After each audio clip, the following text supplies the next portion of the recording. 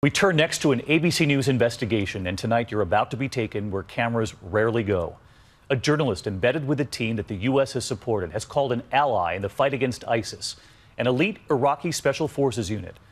But that journalist, a photographer, soon became troubled with the images he was capturing, saying he was witnessing brazen torture.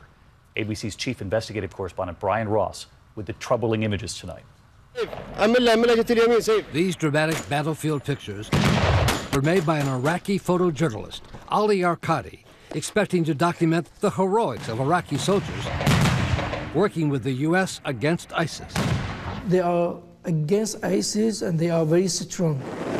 But Arqadi says he soon came to learn the soldiers he was embedded with for months from what's called the Emergency Response Division were no heroes.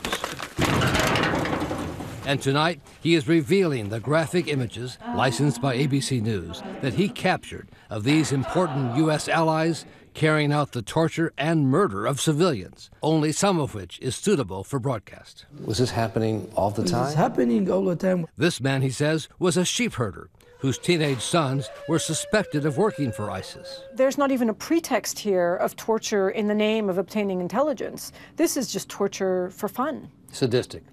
Sadistic. In a remarkable phone call with us, the unit captain, Omar Nazar, admitted the video was real and said he was proud of what was seen on the tape.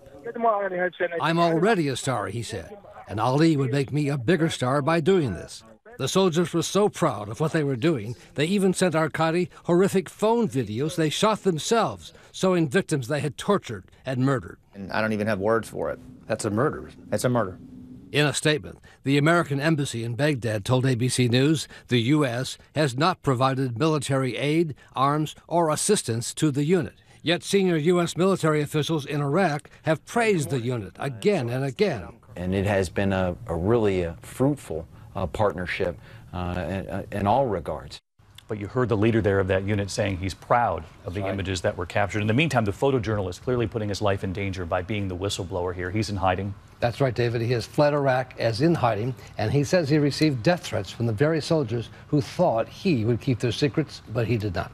Brian Ross and your team, we thank you.